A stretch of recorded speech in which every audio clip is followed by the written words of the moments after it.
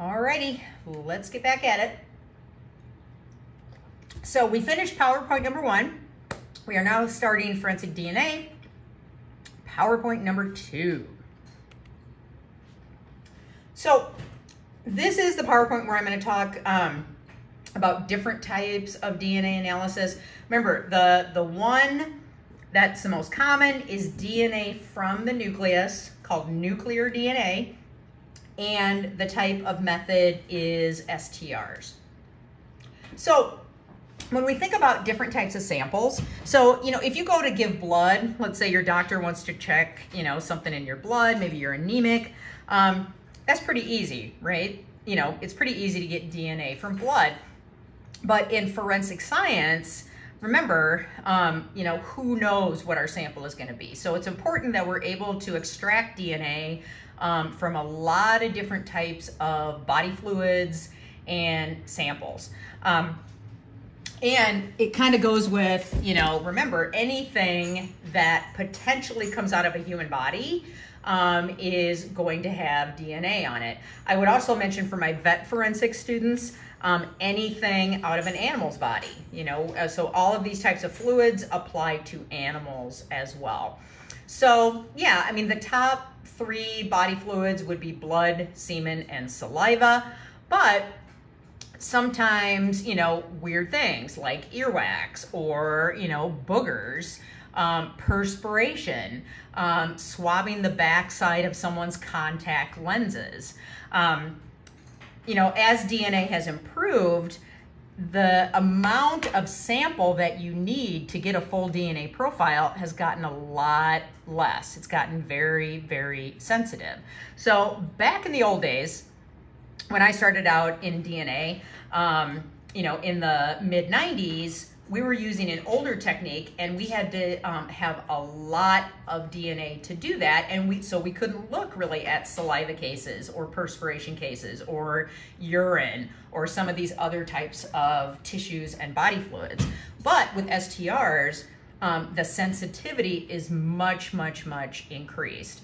Now there's types of DNA testing called contact DNA, trace DNA, that are even more sensitive. And actually, I think they're in my opinion, kind of a double-edged sword, because sometimes the sensitivity has gotten so high that theoretically, in my humble opinion, you can pick up DNA profiles that actually have nothing to do with the case. And that's, what is a little bit scary to me.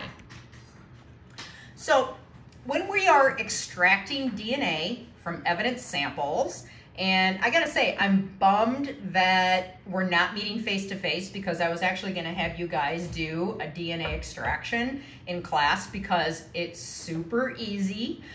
You just need a couple of chemicals.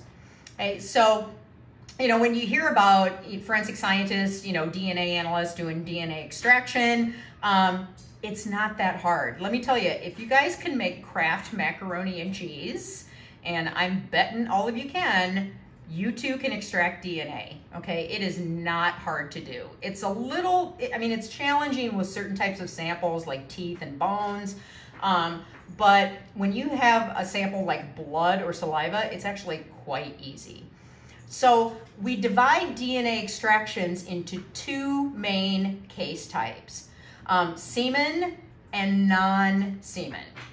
So when we're talking about non-semen samples, right, it's basically everything but semen. So blood, saliva, urine, perspiration, meaning that there are some cells that are going to be shed in the perspiration, feces, vomit, anything that's not semen related, we're going to use a traditional DNA extraction.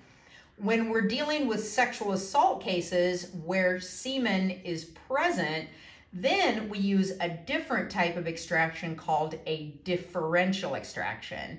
And what this does is it exploits the structure of actual sperm cells. And so it allows the analyst to separate male DNA from female DNA. Okay, and that can be really useful when you're trying to interpret a sexual assault case. If there is a swab taken from a victim's body, of course, that victim's profile is going to be there.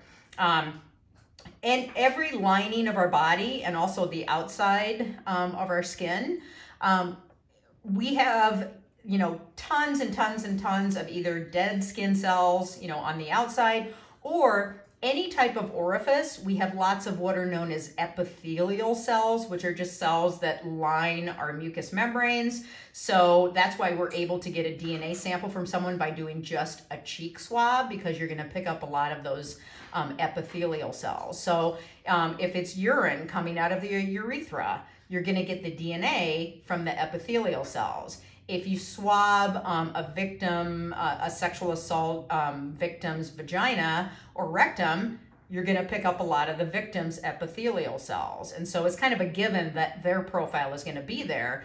And what differential extraction does is it allows us to separate male from female. But I also want to caution, it's when sperm is present.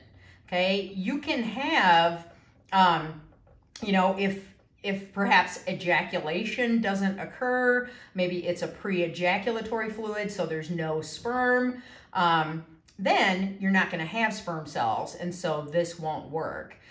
Keep in mind, and you know, I say this to future police officers or investigators, remember, if semen isn't present, it doesn't necessarily mean that the crime does not have a sexual component, because as we talked about in the serial murders lecture, these are not normal men, okay? So they may not be able to function sexually, and ejaculation may not occur. So, or they may be smart enough to use a condom and take it with them.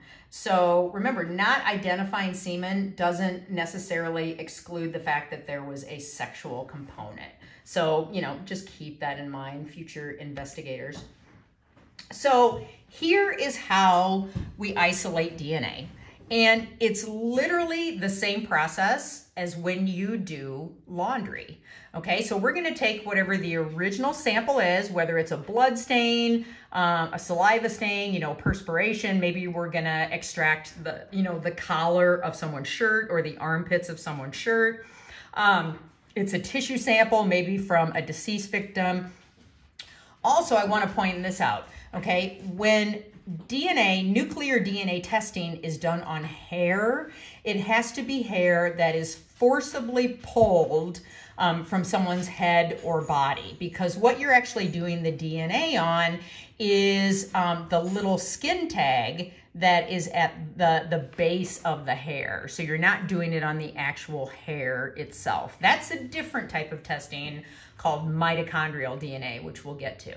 Okay, so you're basically taking whatever you want to extract, you put it in a little test tube, add some chemicals, and voila, after a couple of steps and some incubation, you can extract DNA. So this is kind of the, you know, the detailed, you know, version of differential extraction. So sperm cells, which are shown here, okay, so let's say that we're looking at a sexual assault case and the victim states that ejaculation occurred in her vagina.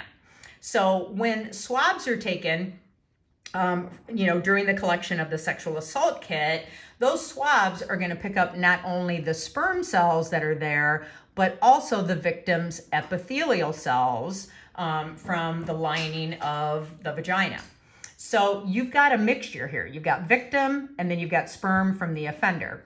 So the first step here, and it's basically just one extra step, you're going to incubate that with, you know, what is basically detergent.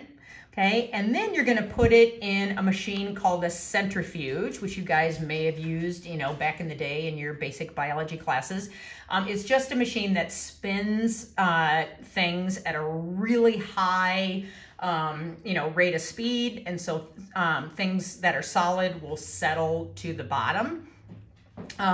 You know, if you've gone on that ride at the fair, you know, where it, you know, I can't remember what it's called, but it spins you around really fast, you're basically in a centrifuge. That's what it does.